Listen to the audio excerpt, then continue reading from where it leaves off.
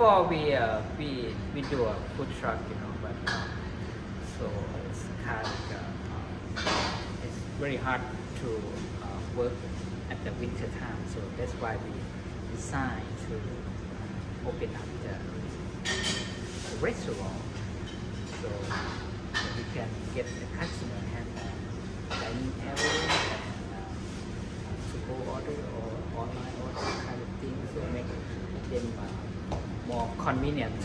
Because a lot of people ask why it's Springfield, because when we moved from the Montana to the Nebraska, we took over the food truck business.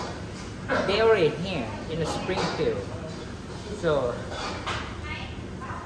that's why we one of the most popular the food in town in our restaurant right now is like a crispy garlic chicken, orange chicken, kind of like a noodle thing.